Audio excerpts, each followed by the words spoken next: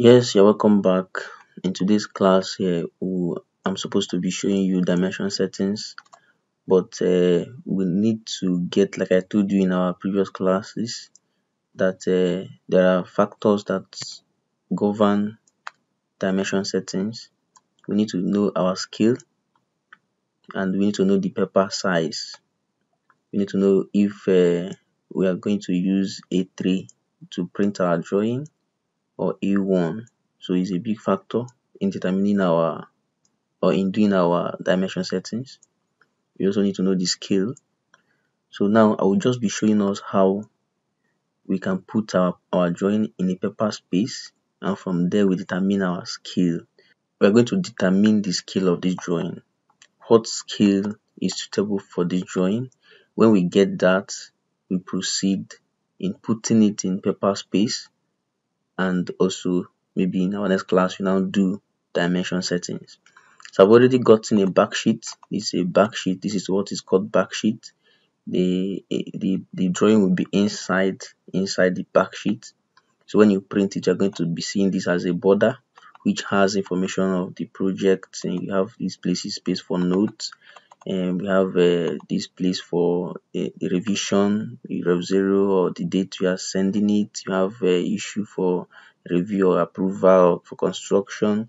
Then you have this place for name of preparer, checker, approved. Yes, so this is just called backsheet, and this backsheet is A3. So I'll quickly show you how to confirm the size of a backsheet. So to do that, you just quickly press Ctrl P.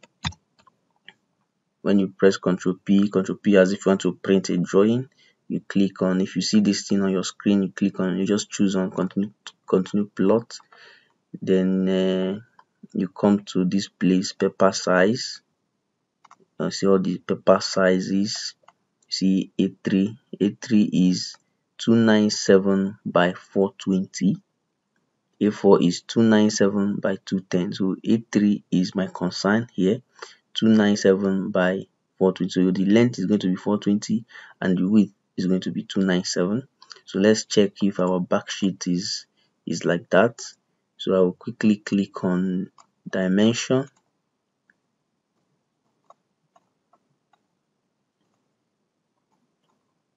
Linear dimension. We'll choose the edge at my left hand side, then to the right, and I will check. The reason why the dimension is not coming out is because we have not done our dimension settings.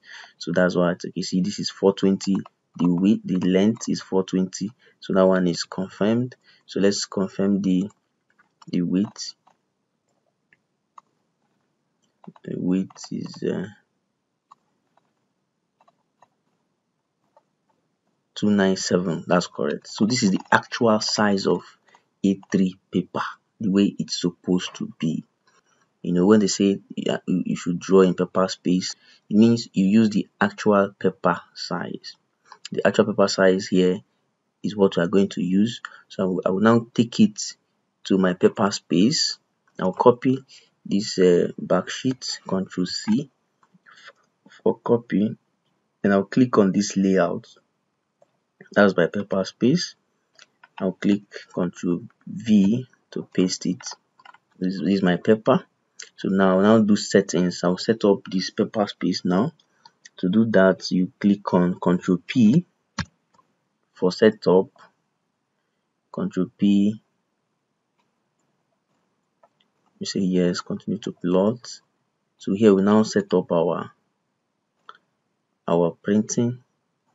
You can choose a printer, or you choose to PDF. You normally use PDF redirect. If you choose a printer, it will send it to a printer, and the printer will just print a plain sheet. So I prefer PDF. So here we select the paper size, which is A3. We come down. If you go to window, let us window the what we want to print. Is window it. Yes. Then make sure you check this box, fit to paper. That's good. That's good. everything is alright. Then I'll click on apply to layout. It will quickly apply to that. I'll select OK. So it is set. So because I selected the PDF, it has sent to PDF. You can see an empty sheet being PDF'd here. So if I'd chosen a printer, it would have sent this empty sheet to a printer and it will print it out. So it's going to be a waste of paper. So we just choose PDF so that you can even cancel. So now I'm going to be bringing in my drawing. So you have to pay attention. But at this point, if you are new to this channel, I will beg you to quickly subscribe, share my video, click the subscription button, and also click the bell button for notification, so that anytime I post videos like this, you'll be notified and you quickly watch, and we keep growing together. Thank you very much as you do that. So now I'm going to we call it viewport. So to bring it in, I'm going to type MV. You can see my screen, MV. You click enter. So I'll click on this first point, as you can see on your screen, and this place again. So it brings out all the drawing I have in my model space. So if you look at this place, you see model. This model is model space. I have drawings here in model space. So these layouts, I can even add more if I want to add more. I can delete if I want to delete. Yes. So this is the one I'm using for now. It is called the paper space. So whatever you are doing in layout, you are doing it in paper space. So now it is showing me almost all the drawing I have in my model space, in my model. So I need to now bring in this one. This is the drawing I am bringing into this paper space. I want to position it like this. You see the beauty of paper space. So what I'm about to do now is exactly what will give me the scale of this drawing. And that's just that. Once I've gotten the scale of the drawing, I already know the paper size. Then I can go for my dimension settings. So now let's do that. You type Z for zoom, enter. Then I will try scales that I think it will work. So I'll be playing with them until I get the one that is perfect for me. So if I do scale 1 is to 50 XP. This is how you have to type it. You must type it like this. You type the scale, then you add it XP, then you click enter. You see? So if I want to use scale 1/50, this is how my drawing is going to be. So is it okay? For me, I don't like it. If I'm to dimension this side, it means my dimension line will go outside the border, to go outside the back sheet. So this one will not serve me. I need to reduce it. So I will not take this one. I will do another one. I say zoom, enter. 1 is to 75 XP. Enter. This one is okay for me. Yes, it's okay for me. Okay, I can still try zoom, enter. 1 is to 100 XP. This is too small for me. I don't like it. So let me use 75. Zoom, enter. 1 is to 75. See the way I'm playing with it, that's exactly how it's done until you get what you want. So this one now is what I want. So I'm not going to touch my screw button. If I touch my screw button, it will change the scale. Like if I touch it like this, the scale has changed. If I touch it like this, it has changed. So once you get your scale, do not touch your screw button. So what you do is you use pan to position it. So I'm going to do that again. Zoom, enter. 1 is to 75 XP. I'm going to pan it. This is what I would do, because if I zoom again, I will just change the scale instantly. So I will pan it to position it to where I want it to be. I think it's alright like this. It's very okay. Good. So the next thing I will do is I'm going to lock this paper space, so that even if I zoom, even if I mistakenly touch my screw button on my mouse, it will not change the scale. So I will select, as I have selected the viewport, I will right click, then go to display locked, select yes. That's fine. So even if I zoom, it will not change my scale. That is the beauty of paper space. That's just that.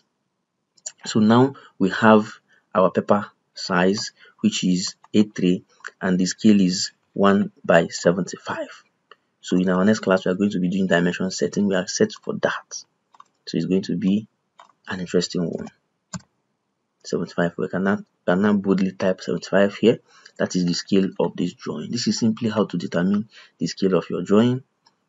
The standard way. This is the standard way to do it. So persons will come to model space and they will be scaling up the back sheet. It's not the standard, but people do it.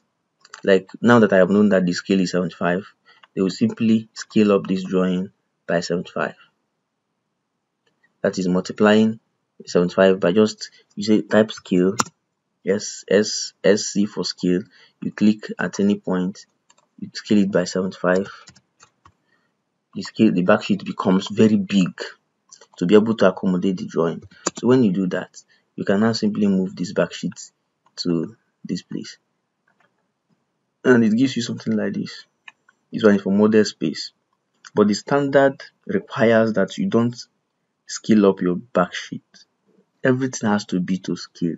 Your back sheet has to be in scale 1:1, having actual sizes of, if it is A3, 420 by 297.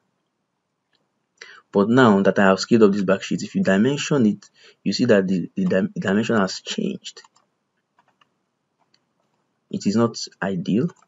It's not the standard, but people do it. Nobody will crucify you if you do that. So that's why I'm even showing you. So if you prefer it, fine, but I'm not advising you to do that.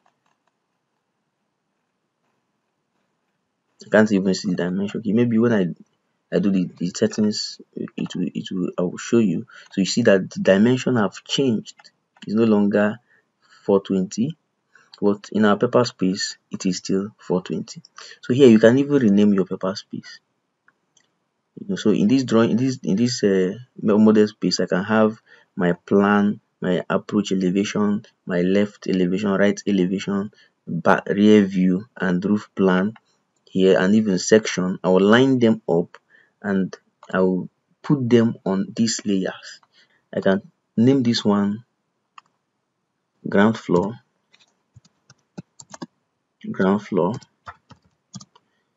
I'll put my ground floor here.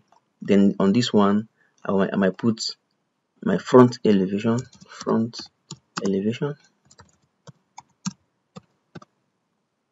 Sorry. Right click, rename front elevation, and so on. So you see, all your drawing will just be in one file.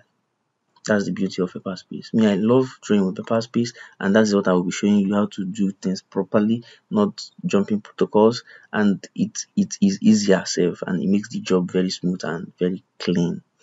That's good. For now, we are going to end here. So in our next class, we are going to be doing dimension settings. We are set for the dimension settings. We have gotten our scale, which we are going to use. Our scale is a major input in dimension settings, and we have gotten our paper size. So these two things, they are two big factors in our dimension settings. So I'm going to be doing that in our next class. Don't miss it. If you have not subscribed, subscribe to my channel. Stay tuned. Share my content with your people. Give me a feedback. I need your feedback. I need your positive feedback. Thank you as you do that.